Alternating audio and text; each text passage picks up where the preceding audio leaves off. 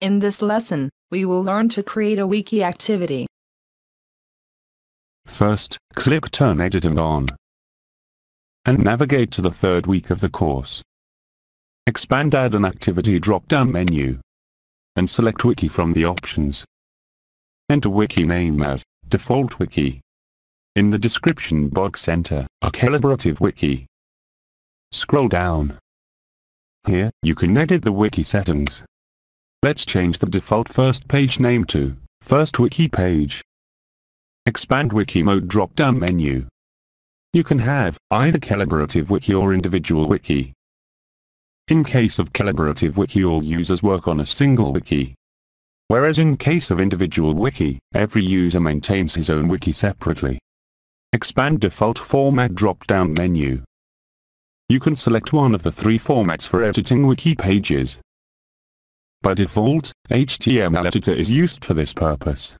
Creole and NWiki are two other wiki editing formats. By checking the Force Format checkbox, you can force the chosen format for all users. Click Save and Display. You can rename the first page name here also. Select the wiki format and click Create Page button to create the page. Enter the text for your first wiki as, this is HTML format wiki, but format is not forced. Scroll down and click on Save. We have just created the first wiki page. Now click on the Edit tab to edit the page. And in the text box, enclose the word HTML in double brackets as shown.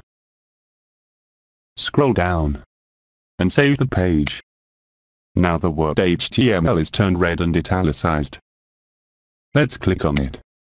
You are directed to a page where you can add a new page to the wiki. Click on Create Page and enter the text. HTML stands for Hypertext Markup Language. Scroll down and click on Save to save the page. Now you can see HTML word has turned blue, representing a link.